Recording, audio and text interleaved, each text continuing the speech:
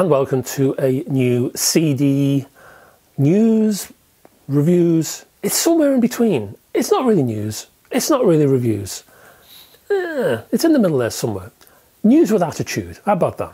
So there's no talk of mastering quality or anything like that. We just get straight to the music, but there's opinion. And let's get straight to it. There are 10 CDs on offer for this video. First up is a slice of jazz. The Yoko Miwa Trio is what I'm talking about here.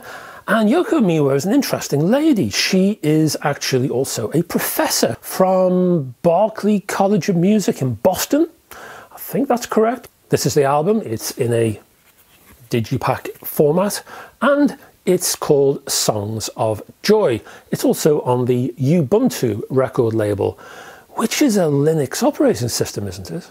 On her new album, Japanese pianist Yoko Miwa appears here with bassist Will Slater and Scott Golding on drums. On this new release, she combines 5 of her own compositions with tracks from the likes of Thelonious Monk, Richie Havens, Billy Preston, and more. In stature, she's only a little thing, but her style is quite powerful. She attacks the keys, giving her music a big, bold, definite, direct, and grand delivery. Another CD, another digipack. This one is by a folk band, folk rock, I suppose you could say, called Shuglanifty. Intriguing name, on the Shugle record label. You can see a pattern here, can't you? The actual album is called Acid Croft No. 9, which sounds like some psychedelic outing from the late 60s, but there you go. Recorded in the Watercolour Studios in the Scottish Highlands, in spitting distance of Ben Nevis, if you can spit really, really well. This folk rock outing is the band's 9th album, hence the title. Featuring songs by band members, and I apologise now if I ruin anyone's name here, Ellie Shaw on fiddle, Ewan McPherson on mandolin, and Kayla Roan on vocals. The album also includes compositions by Shugle pals Ian Carr and Tia Files, who is a member of the Poozies. There's a lively contrast of low-slung rock vibes with the treble-infused mandolin and fiddle here that conveys a real sense of life, energy and sparkle, which in itself underlies the entire album. Well, I can tell you now, I'm in trouble with this one. This is on the Bureau B label, and that's the easy bit. The guy behind this is, I think, Schlampeitziger, and the name of the album I'll put on the screen. Now, I prefer Joe Zimmerman, because that's his real name. He's from Cologne, and he's been active as a musician since 1992, creating lo-fi krautrock. This is album number 10 from the man. There's 8 tracks on this album, which the press release refers to as, and I quote, sun-drenched. And you know what? It's absolutely right. Track 1, Veltek, is a slow-moving, easygoing, slightly quirky and eccentric, yet good-humoured song that eases a smile on your face. Combining organic and electronic instruments, this is a perfect album for spring. It offers renewal, hope, and fluffy bunny rabbits. This is Cherries on the Loose, 28 first recordings in a nice digipack. It's from the Rockstar imprint Atomicat. Where oh where can my baby be? The Lord took her away from me. Such are the poignant words from the first track from Wayne Cochran's Last Kiss. This one from 1961. A jolly tale of losing your girlfriend in a car crash. A variation on the classic lost love story song type. But variation is the key to this compilation, which focuses on 50s rock and roll and pop, but dips into the 40s and 60s as well. Hence you'll find The Crickets featuring Sonny Curtis on guitar, replacing the late Buddy Holly, with 1959's I Fought the Law. Johnny Fuller's Haunted House, complete with Scary Laugh, and R&B goodness from Mary Knight with 1956's Tell Me Why. Excellent, excellent compilation. On the HNE label we have Lynyrd Skynyrd. This is later period Lynyrd Skynyrd, and this is a box set of a whole heap of albums, and let me just show you. There we go, you see. one little box set, and there's a poster in there. Let me tell you more about it. Presented, as you've just seen, in a clamshell box, this box set is subtitled Nothing Comes Easy, 1991 to 2012. The collection features 5 albums from the band and includes a mini poster that has, on the flip, a full track listing and production credits of the included discs. So what do you get? Well, there's Lynyrd Skynyrd 1991. That was produced after the completion of the 87 reunion tour, full of energy and passion. It's not a great album, but ideal for fans. Next, The Last Rebel emerged in 1993 as the follow-up to Lynyrd Skynyrd 1991.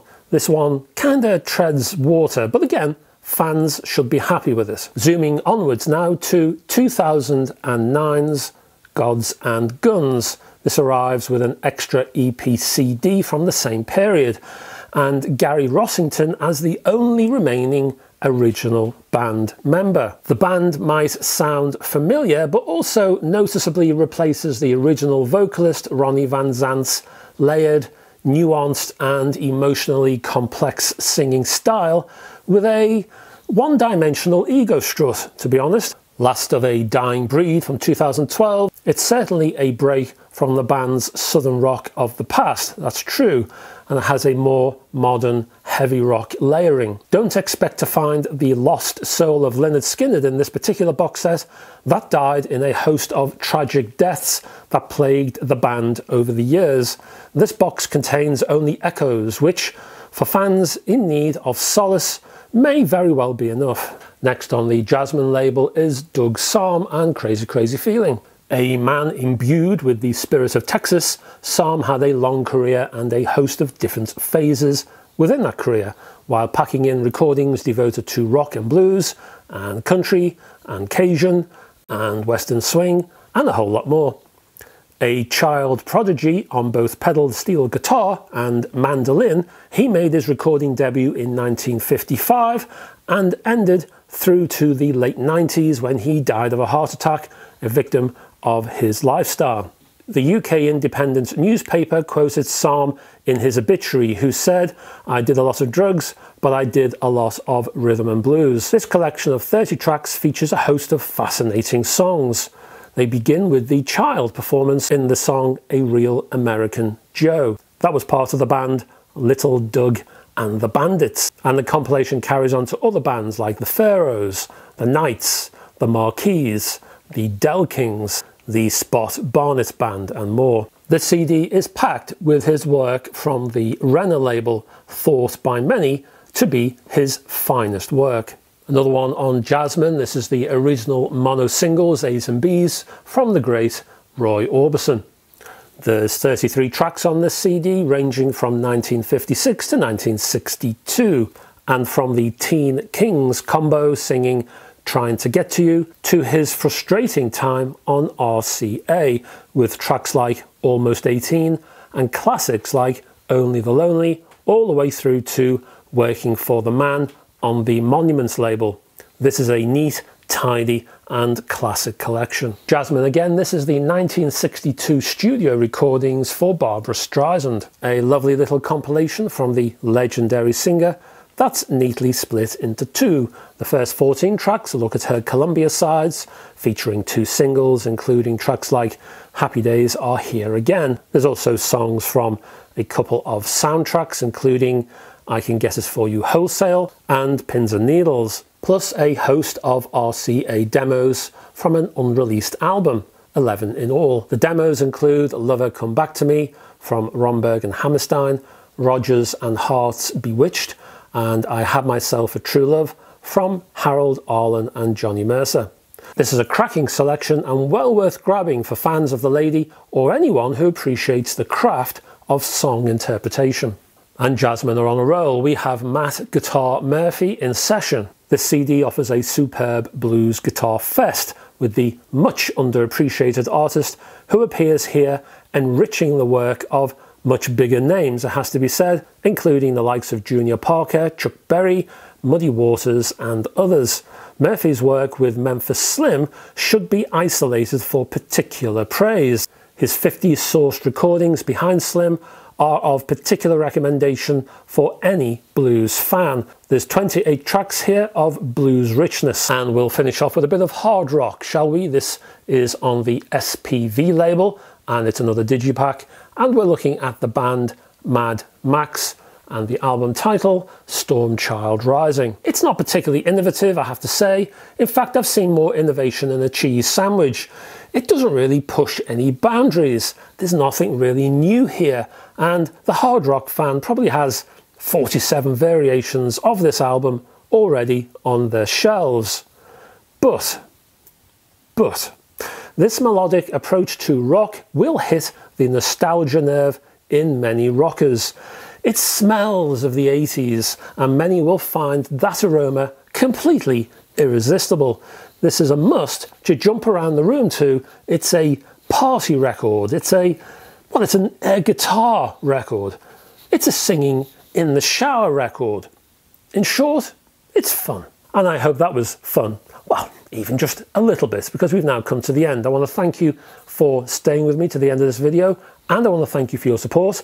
If you can, please, if you can click the like and also subscribe buttons, that'd be very nice of you indeed. Check out the description for links to my website and also all my social media links. And I'm already working on a new video, so check that one out. I'll be back very soon indeed.